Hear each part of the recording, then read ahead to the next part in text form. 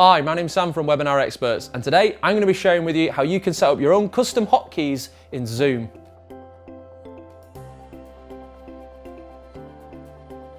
Okay, so you've been using Zoom for a while and you want to customize things just that little bit more. This is how you do it with hotkeys. Go ahead and launch Zoom. You'll see this window, and in the top right, click the small cog icon labelled Settings. This will open the Settings window, and second from bottom, you can see Keyboard Shortcuts.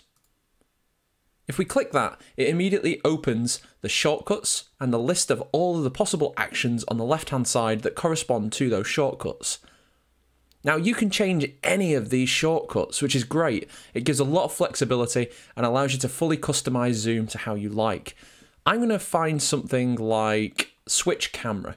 Now you can see that this is by default set to Alt+N, which isn't particularly memorable, so I'm going to change it to something which is a lot easier for me.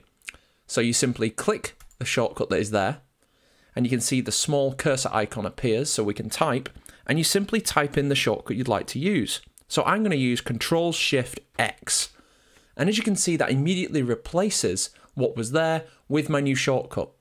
To save this shortcut, simply click outside of that box and it will save. Now the only other thing to mention here is this small tick box to the right hand side. Now this is called the Enable Global Shortcut.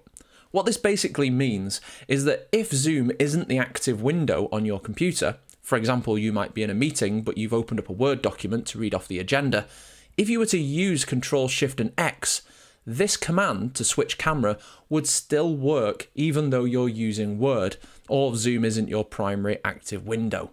So bear that in mind. You might not always want these shortcuts to work when you're not actually looking at Zoom.